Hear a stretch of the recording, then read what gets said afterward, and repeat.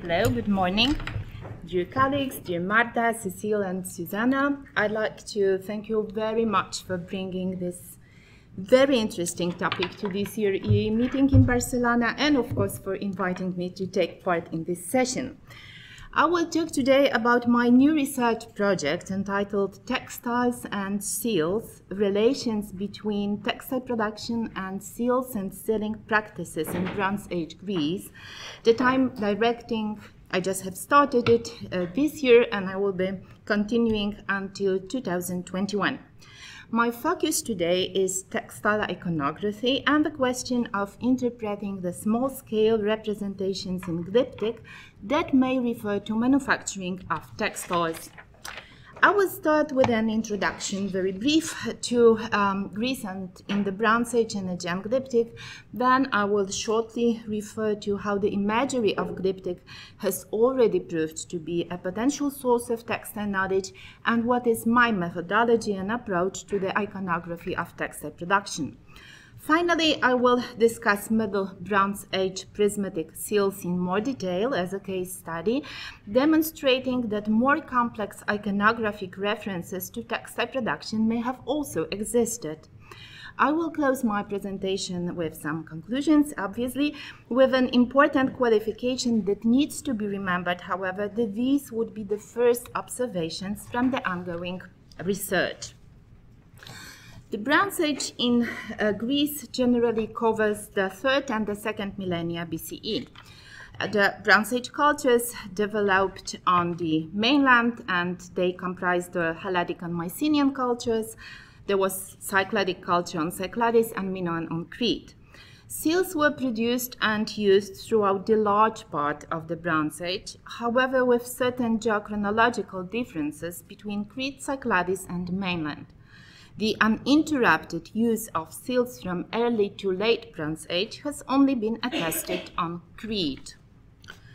For more than 100 years, Aegean Glyptic has been widely explored as a valuable source of information about many aspects of life in Bronze Age Greece, and intensive research has been undertaken into the sphragistic use of seals as well as symbolic and talismanic function of seals and their remarkable iconography. However, the complexity of relations between textiles and seals has not been fully explored until now. At first, seals were impressed on clay textile tools, specifically loom-weights, a practice that has been observed throughout the entire period of the sphragistic use of seals. Secondly, textiles, basketry, wickerwork, and other organic products preserved as impressions on clay nodules that were seal impressed themselves.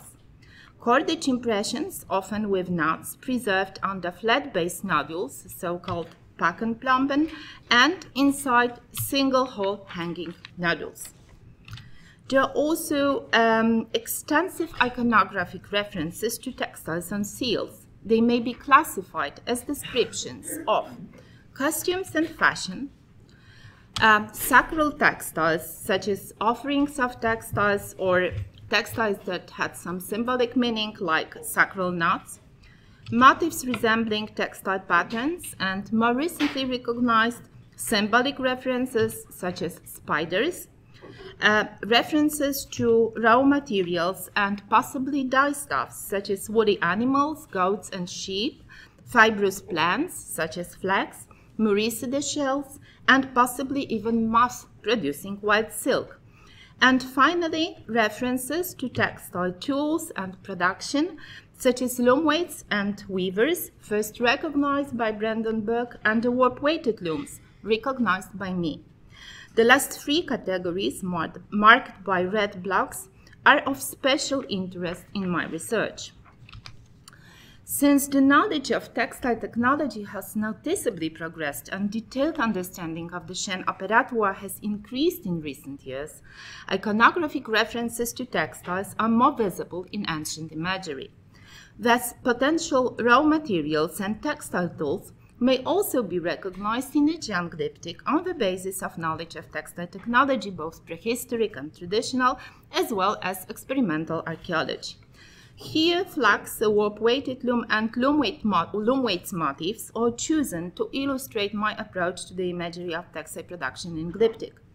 Please note that in this presentation, I'm only interested in a visual form of a motif that I identify as a flax, otherwise recognized as a hieroglyphic syllabogram 031 representing an unspecific plant, and I'm not going to touch the question of early writing and visual form of hieroglyphic signs. The preliminary identification of motifs is based on their graphic visual resemblance to actual objects. Here, flax plant with its long stem and lanceolate leaves and seed capsules, and the general form of the warp-weighted loom and the appearance of hanging loom weights. This identification may further be supported by iconographic comparanda with other arts and cultures, including the conventions adopted for small-scale representation, for example, in Mesopotamian Glyptic. Then, possible classification of procedural sequences in textile production into iconographic conventions might be investigated, including so-called technical gestures of textile workers, here presumably required by weaving.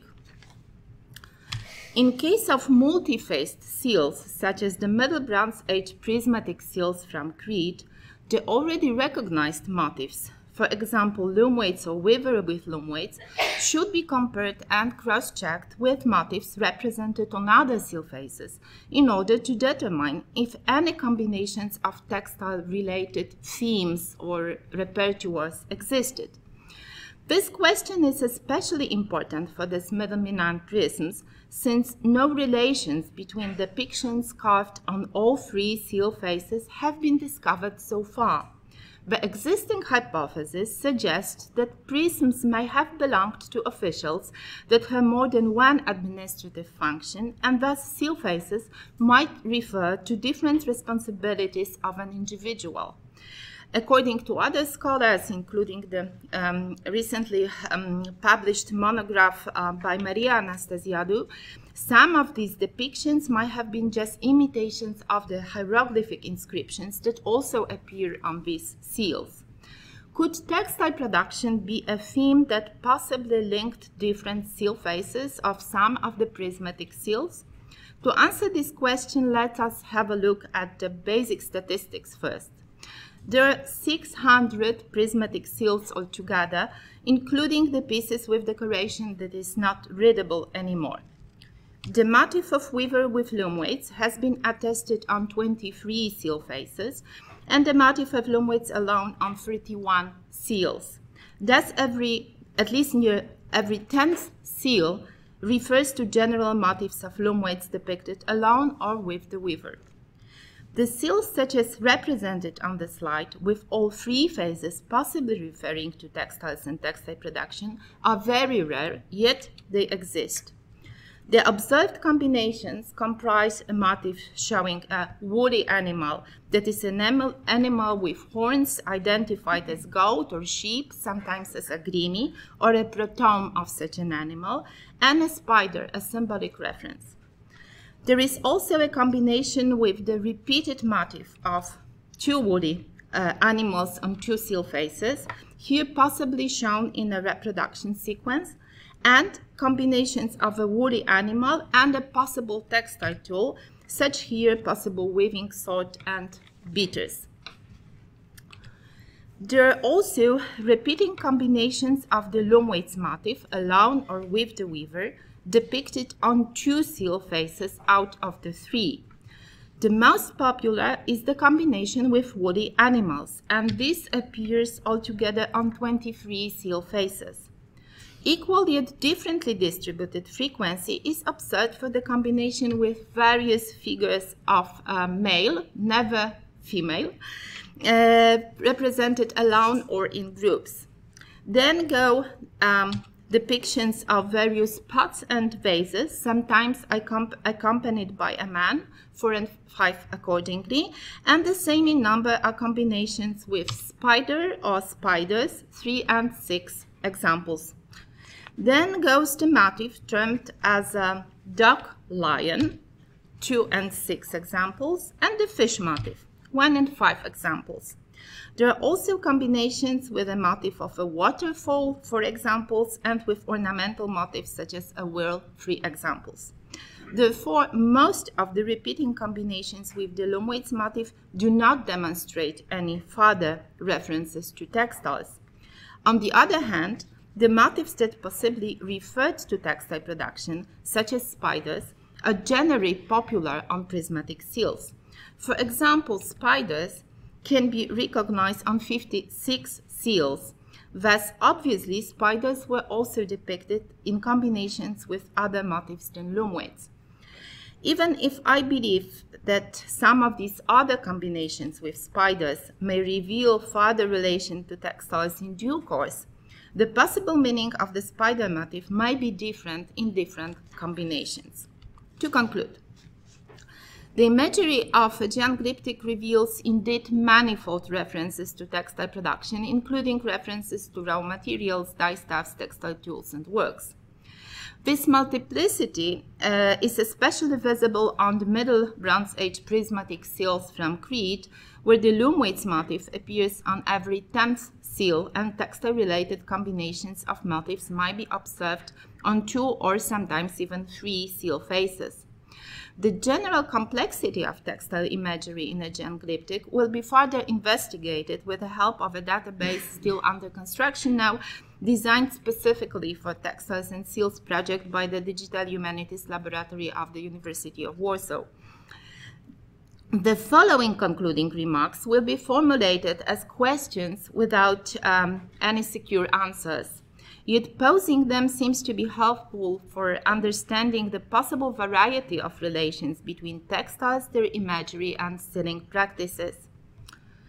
Assuming that particular phases of prismatic seals indeed corresponded to different administrative responsibilities of an individual seal bearer, it is tempting to identify these possible responsibilities on the basis of iconography. In fact, several crafts or professions, such as textile and pot making, sometimes, as we have seen, represented together, archery, possibly fishing, may be recognized on these seals. Textile production seems to be particularly well represented in this context. Yet, there are also seal faces bearing depictions of various animals, including odd scorpions and centipedes, as well as purely ornamental motifs that may not easily be connected to a specific craft or administrative task. Therefore, the imagery of prismatic seals must have had more complex meaning, even if the suggested correlation between the tasks and images may still be valid. 30 combinations comprise the loom-weights motif and the depiction of woolly animals, so it's nearly half of the representations of the loom-weights motifs is combined with animals. Again, it would be tempting to interpret this regularity in a relation to the responsibilities of an individual seal bearer and his or her control of or involvement in 2 procedural sequences of textile production, wool gathering and weaving. Yet again, the already expressed reservations are valid also for this interpretation.